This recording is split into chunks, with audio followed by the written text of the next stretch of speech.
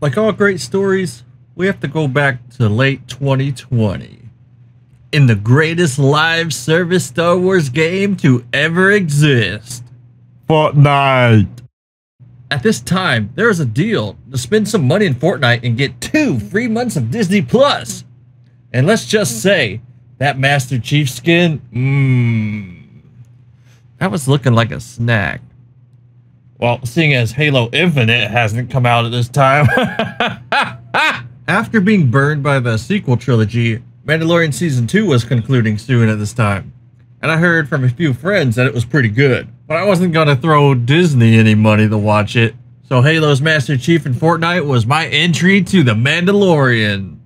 So The Mandalorian begins with our guy Mando, as people like to call him, showing up to a bar in the middle of an Arctic planet, arresting a blue alien guy and kicking ass. After this, Metal by Numbers himself, Brian Posehn, takes Mando to his ship, but then hijinks ensue. Then the blue guy snoops around where he shouldn't be snooping, and Mando decides to take him in cold. Holy shit. Mando goes to his planet to turn in his recent bounties over to none other than goddamn Dylan. You son of a bitch. He gives Mando a lead to a client with a bounty. He finds out it's for a 50-year-old entity of sorts. The client gives him a bar of Beskar, the steel used by the Mandalorian for their armor, as a down payment, and he'll receive more when he finishes his job. Mando slaps that new shiny piece of fucking armor on his fucking rustic looking ass and begins to fly to where the target is believed to be located. And he meets Quill and Ugnaught, or, you know, one of those guys from The Empire Strikes Back who are fucking around with C-3PO and Chewbacca in Cloud City. Holy fucking dog shit! Blurgs! It's time to buy a Mando riding a Blurg Funko Pop, I guess. Oh God, oh no. Oh God, oh no. Oh me, oh my, not him. Oh, thank fuck. It's just IG-11. I thought it was IG-88 again. Yeah. They eventually find the bounty target, and when realizing it's just a highly marketable cash cow, I mean, still a child, a little baby. A baby Yoda. Cute innocent characters are great for marketing. I'd say look at Pikachu, for example. But we all know that rat has bodies buried somewhere underneath this house. And we still allow him to run rampant on our hearts and souls. The blood spilled to ink these collectible playing cards, ever flowing, never ending.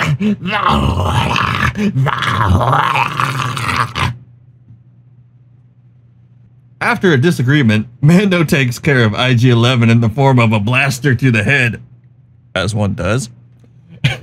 And then touches fingers with our little green friend, closing out our first episode. So yeah, this episode seems pretty cool, right? Well, yeah, it's cool as shit. We get great performances later in the season and beyond from Gina Carano, Moff Gideon's actor. I hope I'm saying that right, Ming-Na Wen, and Bill Burr, who unexpectedly and oddly enough probably has the best singing in the entire series thus far in season 2. If you know, you know. Oh, and Amy Sedaris, she deserves a shout out as well. If any of that sounds interesting to you, I'd recommend go watch the series for yourself and then come back to this video later.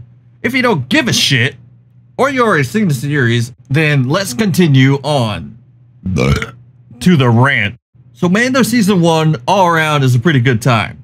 A self-contained story introducing us to the world of a bounty hunter and his daily life, but then we get to Season 2, and oh boy, they've opened up the fucking floodgates. We see Bo-Katan and Ahsoka Tano from the Clone Wars.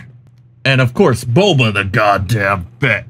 I was giddy as fuck the first time Boba Fett appeared on screen, as at the time I hadn't even seen Clone Wars, so I didn't give a fuck about Ahsoka or Bo-Katan. Although she got that booty, though. God damn it.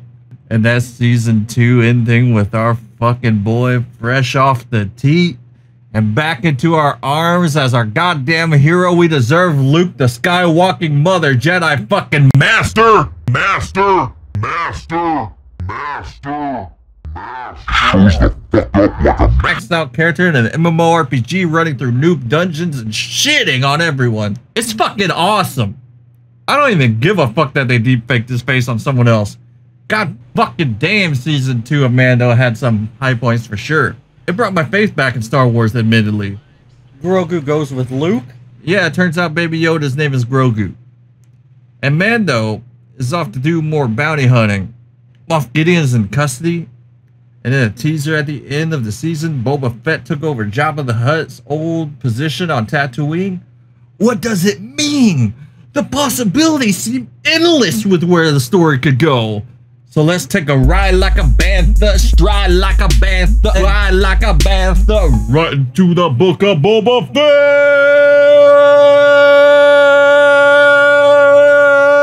The book of Boba Fett feels like an odd focus of 3 or 4 or possibly more separate goddamn visions slapped into one show for no goddamn other reason than to fuck over Tamora Morrison and most of the fans of Boba Fett. We get Boba Fett escaping the Sarlacc pit, Boba Fett enslaved by the Tusken Raiders, befriending the Tuskens, and avenging the Tuskens.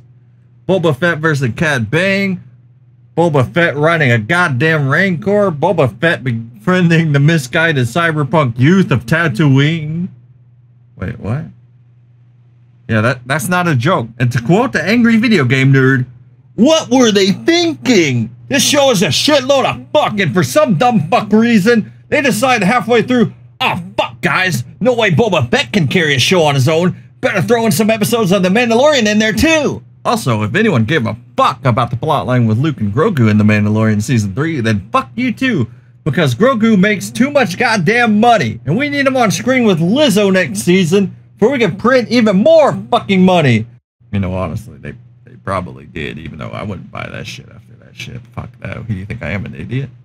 I mean, kinda, but whatever, man. Let's just ram a fucking big Mando-shaped dildo right up Boba Fett's Boba's ass. The Boba Fett show fucking sucks. And it should have been, at the very least, good. I mean, fuck. How can you fuck up a show about Boba Fett? Even if you would have had him be the new Daimo, turning a new leaf up on the streets of Tatooine.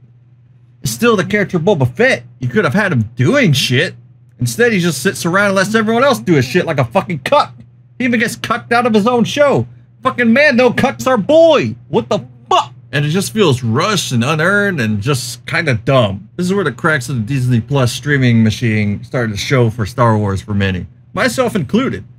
We're going to skip ahead a bit past Obi-Wan and Andor as far as release dates are concerned and dive straight into Mandalorian Season 3, which honestly is a damn blur to me. You can honestly sum it up as nothing much has changed since in the book of Boba Fett. They basically retell the fact that Mandalorian and Grogu are back together and wasting our goddamn time again. Moff Gideon's back. Mando even gets cucked in his own show. But Bo-Katan still got that ass though. The only thing that changes in the long scheme of things is that Mando gets the house, Moff Gideon dies after breaking out of a prison bus and causing a ruckus on Mandalore, the Darksaber is destroyed, Jack Black and Lizzo are Star Wars canon, and our Queen Bo-Katan is something, I guess, I don't know. You know, it's tough being a Star Wars fan during these rough times, but as you can see, for every diamond, there's a big shit sandwich ready to be human centipede straight through Lizzo and into your mouth. You know, Andor and Ahsoka were pretty alright though. But I'll talk about those in the future when I cover Rogue One and after Andor Season 2 and if they do an Ahsoka Season 2. And I'll throw in the Clone Wars, Rebels, you know, all that shit. The Obi-Wan show just fucking sucks though. Oh,